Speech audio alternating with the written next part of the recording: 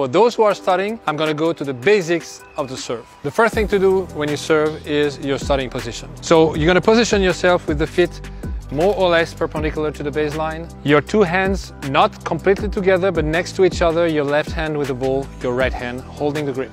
The second very important moment is the trophy position. The trophy position, it's exactly the same position as if you want to throw a ball. You would position yourself like this to be able to throw it. The trophy position is the same but with the racket.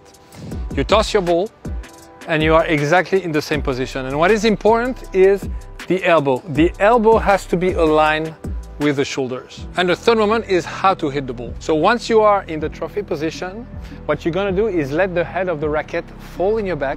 And while it's falling in your back, your elbow is going to come forward at the same time.